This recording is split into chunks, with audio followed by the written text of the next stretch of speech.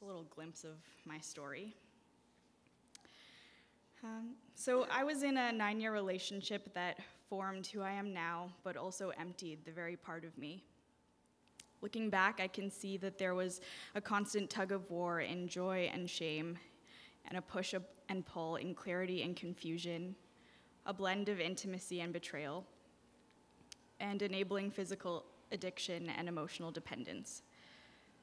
I had been consumed with the dream of getting married, and even though my ex was never fully able to commit, I knew that I had created a stronghold and married him in my heart. And in that false attachment, any moments of betrayal, whether through a screen or with another woman, caused me to live in a constant state of never being good enough, of never being chosen or wanted. In these same moments, I had been introduced to Christianity by him and his family and gave my life to Christ. But while God was quietly whispering my worth in Christ's love, my ex began to doubt that God even existed. And while it hurt to witness him in his struggle, I couldn't help but carry it on as my own burden. I battled his questions, his doubts and fears, and fought against his addictions. But in this battle, I was leaning on my own strength, and his demons surrounded us. Because I had always struggled with feelings of unworthiness, I never fully trusted in God's plan for my ex's life or for my own. I was grasping onto the only dream I knew for fear that I would lose what I thought was best for me. It became my life's purpose to call him back towards the God that I had been introduced to in an attempt to control the security of my future happiness and self-worth. When our relationship ended, I was left to confront who I had become, how I was living in an idealized fairy tale. But where did my ex's story end, and where did my story, my identity, begin? Because I was so caught up in our combined sin and doubt, I suppressed my own faith. I didn't realize that while I was fighting so hard for his healing, I was not fighting in my own battle, allowing God to take the lead and win over my demons.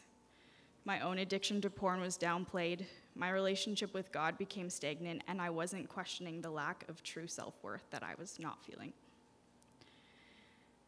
But this is not who God calls me to be, or where to make my bed and lie down in.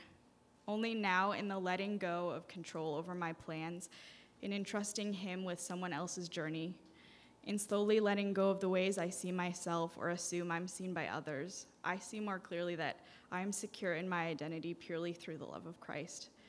No matter how much I weave my self-worth into an imperfect human being, or of the things of this world, or into whatever strongholds and bondages we might find ourselves trapped in, I know that the one who knits us together in our mother's womb can also unknit the ties that we make for ourselves.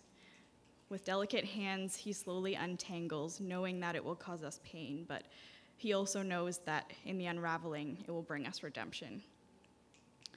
Romans 8:21 says that creation itself will be liberated from its bondage to decay and brought into the freedom and glory of the children of God. So, 2 years in the making, this is my poem called My Bed.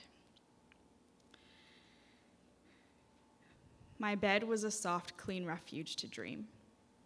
My bed was a pit of false hope. My bed was a wasteland of lust-soaked 200-count sheets, skin to skin ripped apart, wreckage in the aftermath of two unbound souls. In one sentence or less, do I talk about the first time?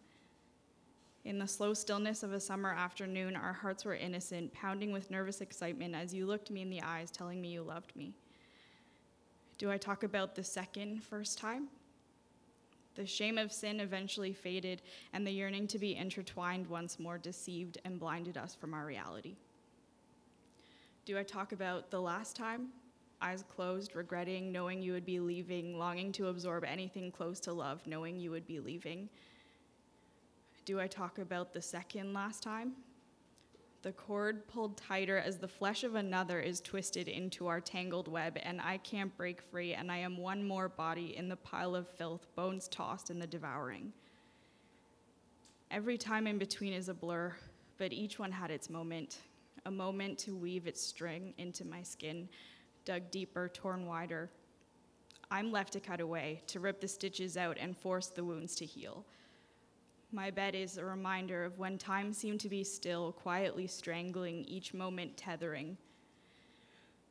I lie in this bed I've made, but I've been told of steady hands, and my heart stirs in the glowing, burning, peeling, healing. My bed is a place where hopes and dreams come alive, where rest becomes restoration and peace is freedom. With groggy eyes, I awaken to the tugs of his gentle hand. I know he is not far pulling at my heartstrings, the bond that I knotted and knotted and knotted together, all untied, strings clipped. Thank you.